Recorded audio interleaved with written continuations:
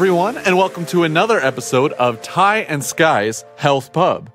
We hope you guys are enjoying your spring, and in fact, since the world is such a wonderful, odd, and interesting place, I am super excited about the topic that we are going to be discussing today. As always, I am joined by ever so dapper Mr. Sky. Welcome, Sky. Hello, everyone. We are going to be discussing two of my, well, actually, I should not say two of my favorite topics. We're going to be discussing one of my favorite topics and one of my least favorite topics in existence, all in the same podcast, Sky. Can you believe it? Oh, my God. Are you ready for this? That's a lot. I've never been more ready for something in my entire life than I have been right at this moment. Perfect. So let me put it to you this way, Sky. If I could tell you that based on kind of more recent information, that you could go out this summer and avoid potentially the dearth that is mosquitoes and mosquito-borne illnesses by simply blaring some hot dubstep tracks at your next summer barbecue, would you believe me? I would first have to ask, is dubstep dead? And if so, what is this some kind of mosquito dubstep revival? Like, what's going on? So it just may be, in fact, because there was actually a team of researchers that looked at whether or not dubstep music, and more specifically, one dubstep song from one dubstep artist, a man known as Skrillex. Oh my God. And the song being Scary Monsters and Nice Sprites, it was looking at whether or not this track could indeed help prevent the spread of mosquito-borne illnesses. So we're talking illnesses like yellow fever, we're talking illnesses like the Zika virus, and the dengue fever, as well as, and I'm probably going to completely destroy this pronunciation, but go for it. but I'm going to take a stab at it anyway because it is fun to say, the chikungunya virus. Well, we're going to have to rename it to something else afterwards. We're going to have to call it the, Scary Monsters virus. The Scary Monsters virus. So yes, these are a few of the mosquito spread viral illnesses that affect people. Typically, these diseases are found in more tropical areas. But anyway, we're going to reverse all the way back to where we were talking about Scary Monsters and Nice Sprites and how that kind of ties into all this. So this team of researchers wanted to look at the effect of the music of Skrillex, or again, Scary Monsters and Nice Sprites, on the behavior of mosquitoes, particularly the Aedes aegypti mosquito. And this is the mosquito that spreads those viral diseases that we talked about. Again, Zika, dengue, Skylar with the big C virus, or the Scary Monsters virus. Give us your best pronunciation. Oh, I put him on the spot. Chikungunya. Nice work, man. Bam. And got it. Owned. And yellow fever. So that's why they picked this particular mosquito. And what they did is they actually took mosquitoes and kind of as though they were throwing them into a dubstep club straight out of, 2010, 2011. Oh, wow. They stuck these mosquitoes in a room with this music blaring. And what they found is that the mosquitoes themselves actually took blood meals fewer times. The mosquitoes that were actually exposed, rather, to Scary Monsters and Nice Sprites fed on blood, or fed on humans, fewer times. And they also found that mosquitoes that were exposed to the song had sex far less often than mosquitoes without the music. Whoa, wait, so let me get this straight then. So these mosquitoes, when they heard, the bass drop, they had the exact opposite effect than what we would if we were listening to this song and being like, like, I'm just like, is Sonny like? Hold on, hold on. Is Sonny like an epidemiologist? Like, what's going on? Hold on, I need you to. Can you give me that dubstep, that hot dubstep drop that you just threw on us? Let's hear it again. Oh man, Skylar, that is such the opposite of a mosquito aphrodisiac. Just like Scary Monsters and Nice Sprites. We need to get this track on the radio. We need to stop those mosquitoes from breeding. Aaron, throw a drum track.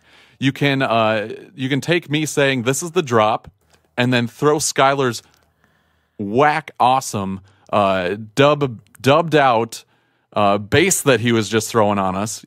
Crank it up to 11. We're gonna throw that out there. We're gonna stop some mosquitoes from breeding. Hey, Sonny Moore, if you want to, work with us, I'd gladly do a song featuring you. No problem.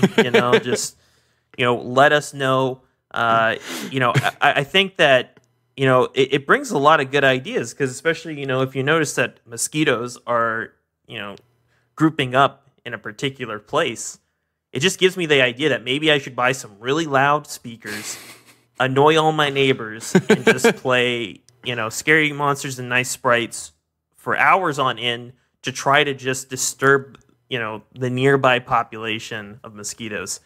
And maybe I'll be doing my part for humanity by playing more Skrillex. Oh, exactly, Sky. So, when your neighbor calls the cops on you for a noise complaint and they show up at the door, you can be like, hey, I'm just trying to be a responsible, member of the public health initiative here in the area.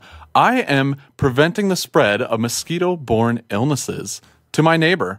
And this is the thanks I get. I get you guys at my door. Just imagine CDC response squads like carrying around big giant boom boxes or something, right? Oh my god, that'd be so awesome. And then they all have hair just like Skrillex, and they got like the black rimmed glasses, and they're just like, okay, let me go. Are you guys ready to, sir? I've heard that there's a report of mosquitoes in your area. Are you ready to drop the bass? And it's like, yeah, can I get a IPA while they're at it? Like, please, come on. Like, they have a case of that with them. They're, where like they shop at Nothing But Hot Topic. It'll be good. I think the CDC has some funding set aside for this, and they'd be doing their part for humanity. So I don't see the downside to this. I mean, more dubstep. Bring it back. Maybe it'll be good again. I don't know. No, there is no downside. I mean, this is just crazy. I mean, you think the world could get any weirder, odder, more exciting and interesting, and then you get hit with something like this, some odd connection, like this observation that music can delay mosquito attacks, potentially reduce blood feeding, and disrupt the mosquito mating process.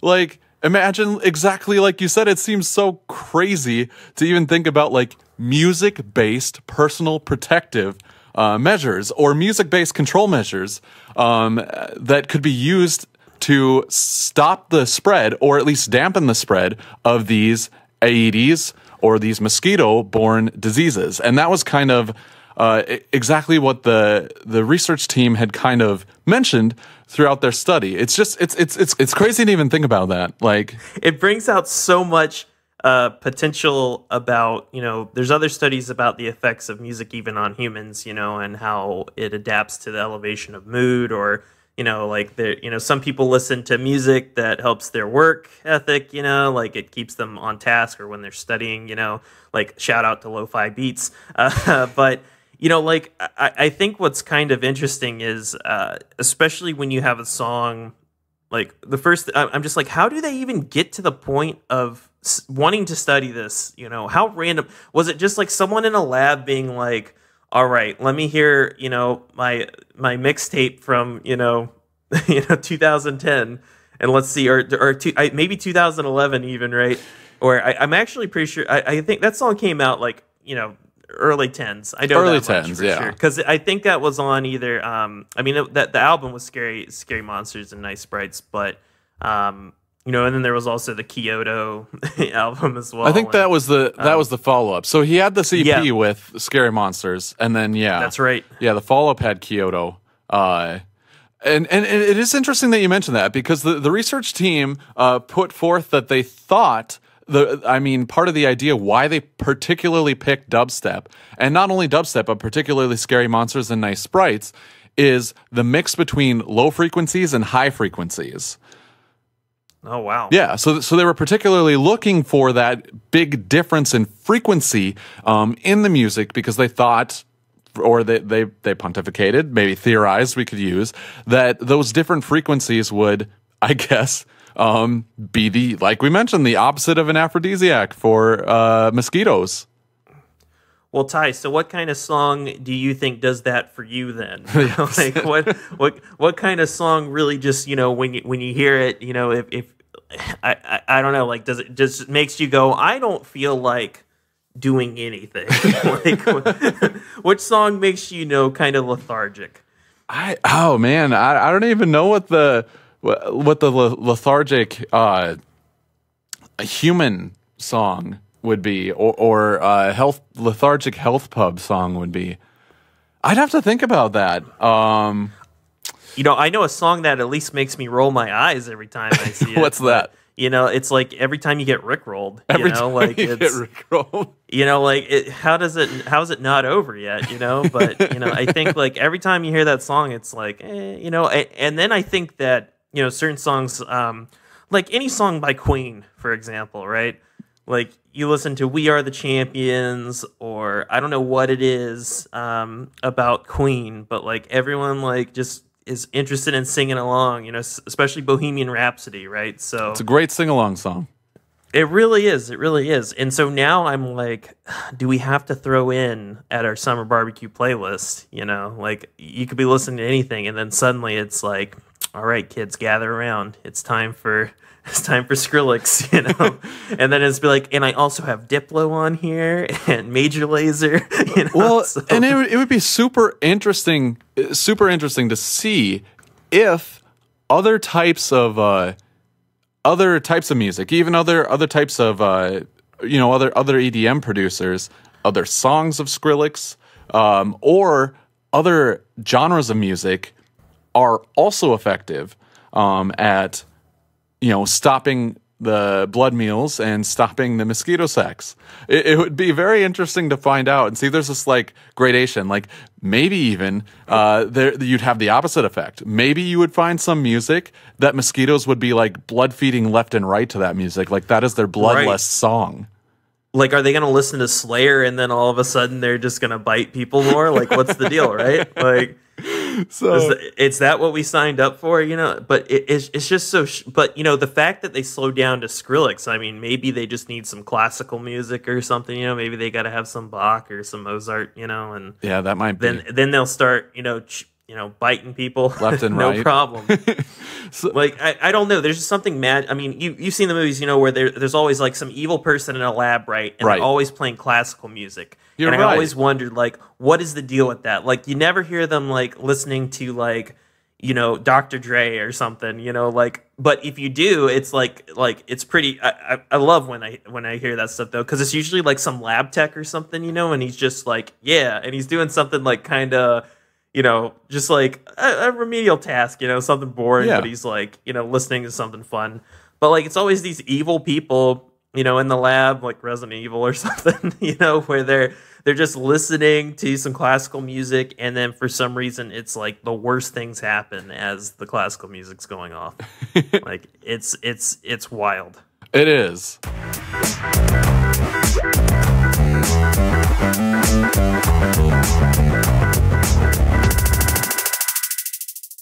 Women have come a long way, but the spotlight still only shines on the famous few. That's why I am so excited to introduce to you the FemWars Podcast, a brand new show that shares the mic with women of all kinds, backgrounds, and experiences in hopes of inspiring your own perspective. Make sure to subscribe to iTunes, Spotify, or wherever you get your podcast. Be prepared to be inspired.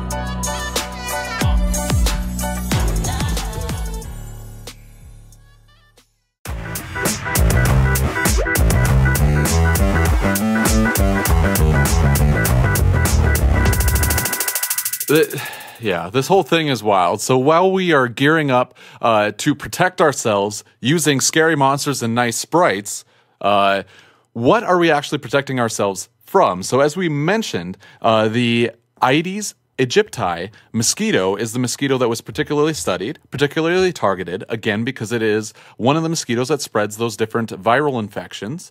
And it's interesting why they picked this mosquito. So they picked this mosquito because it spreads these diseases, but why this mosquito is particularly, or the species of mosquito is particularly of interest, and particularly a problem for humankind, is because this mosquito primarily feeds on human hosts.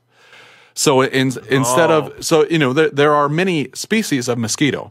This particular mosquito has obtained, I guess, the human bloodlust. It sampled human blood, and then all of its descendants from then on out are like, this is what we're sticking with.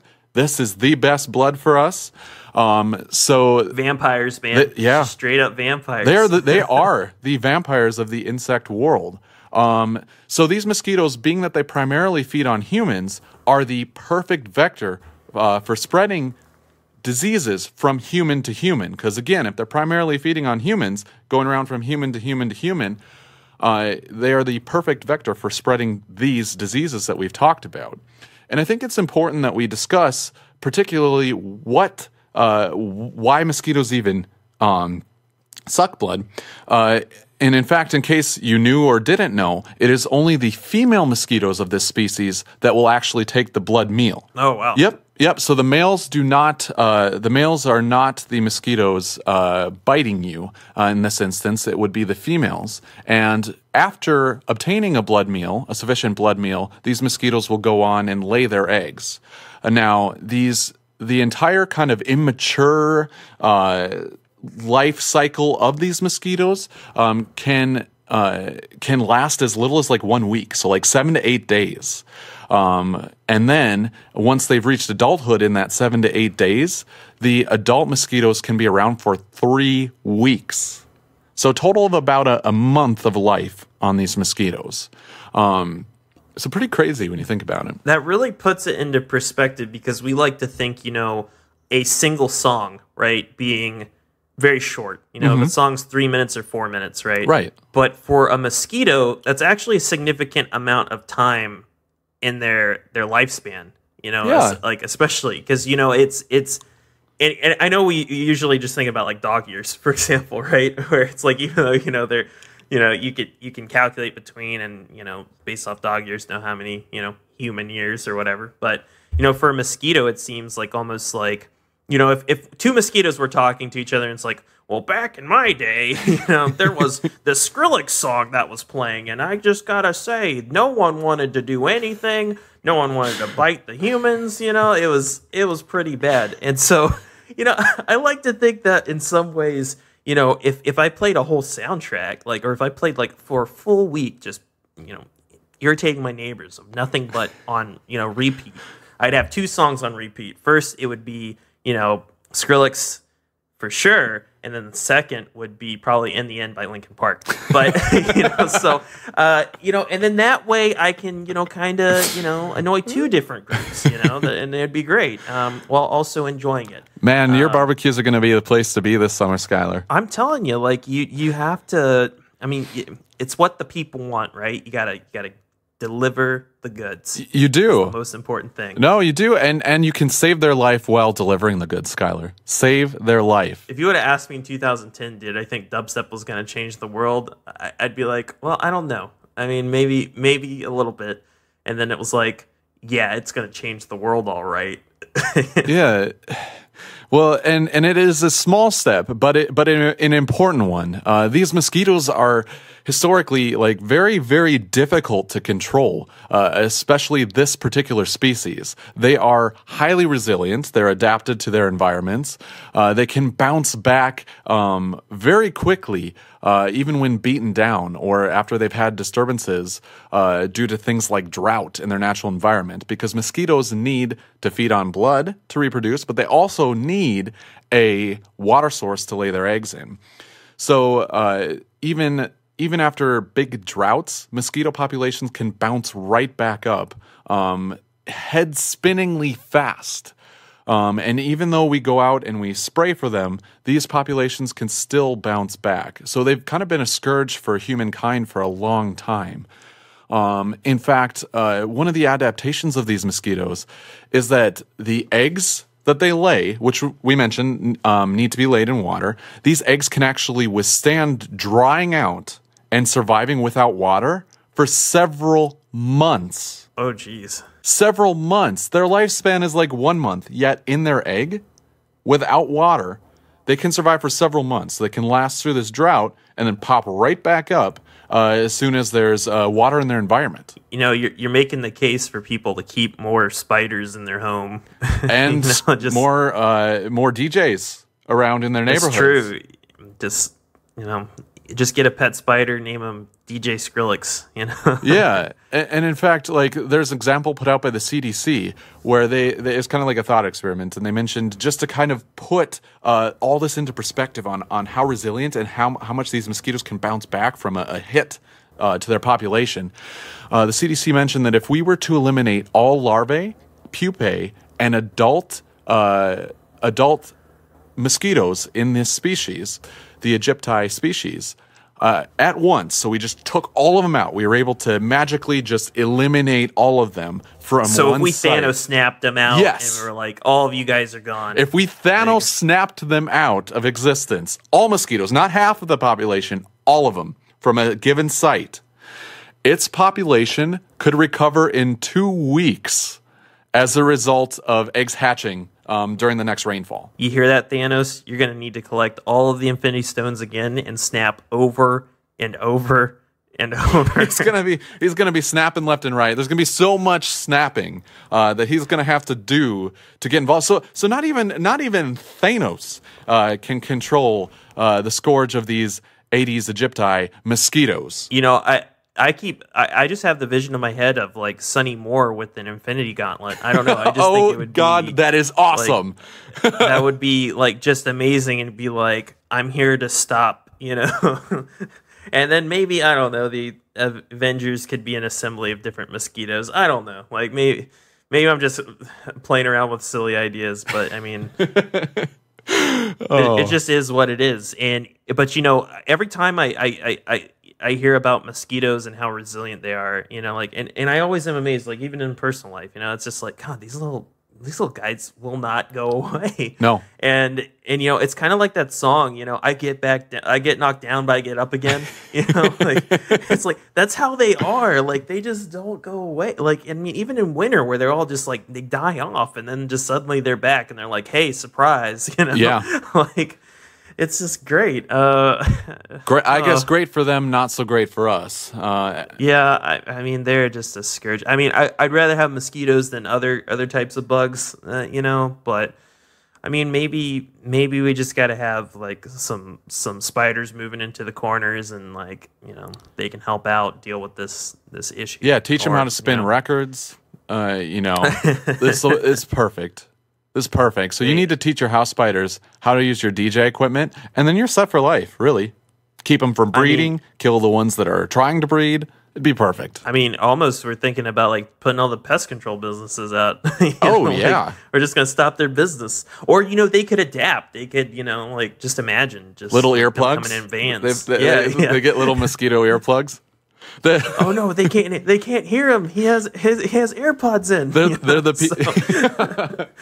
the people at the sitting along the back wall at the concert who got drugged there by their friends with the earplugs in their ears, actively trying to not engage with the rest of the crowd. Those are the mosquitoes, but those are the mosquitoes that will survive to spread Zika virus. So how soon though do you think it will be until the CDC offers Sonny Moore a job? Oh, like we need to make this happen, man. Like, I mean, because I just imagine if they're not going to offer him a job, I think that they'll just be like, hey, can you make more music and try to intensify this discrepancy between, you know, low frequency and high, and then, you know, make an even like, you know, dirtier dubstep version of Scary Monsters and Nice Sprites, and let's see if we can actually eradicate this population, like in a study. Oh, like I imagine this like at a movie like grand scale. So so we have the government, the CDC contracting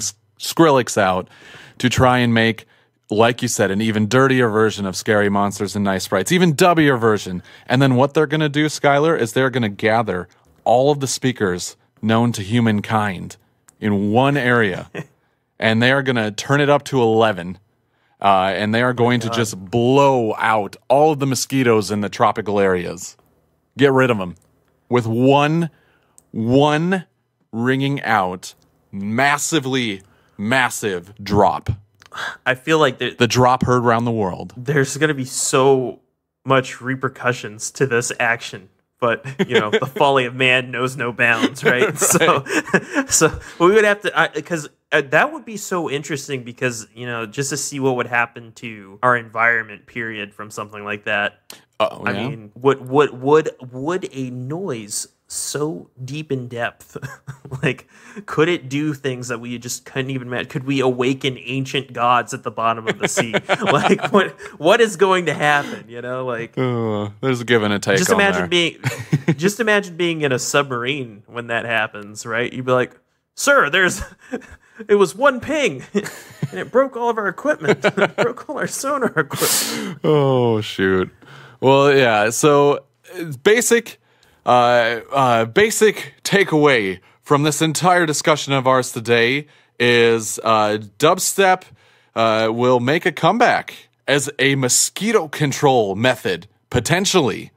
So, at your summer barbecue, your DJ can become your new best friend, especially if you find yourself in a tropical area like Florida, maybe some areas of Texas, even further south, Puerto Rico. Befriend a DJ, especially a dubstep DJ, have them crank out that music during your summer barbecues, and help potentially decrease the spread of diseases like Zika virus. And Ty, I think we have to close out with a drop. I don't think there's any other way to close out this episode but with a drop. So I got to hear your best dubstep drop. Oh God, right now, Sky. That is totally why we brought you on. I don't have the high frequency, low frequency range that you do, man. Cop out.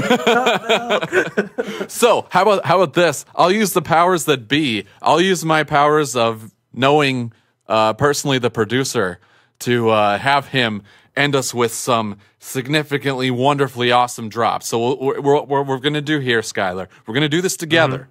So here's what we're going to do. We're going to magically have a drop happen through the awesome magic of post-production.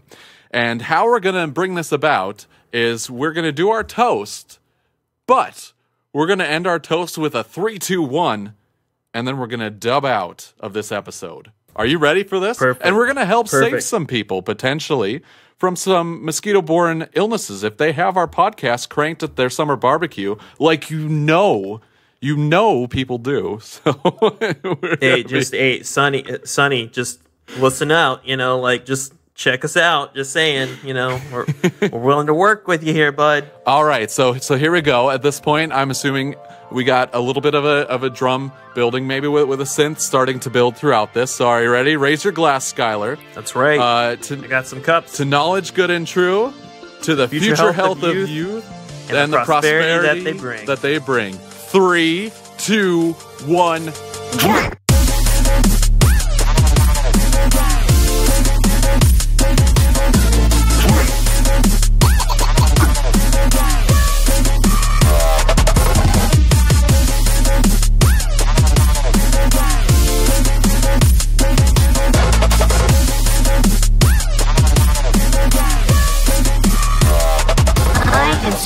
Health Pub.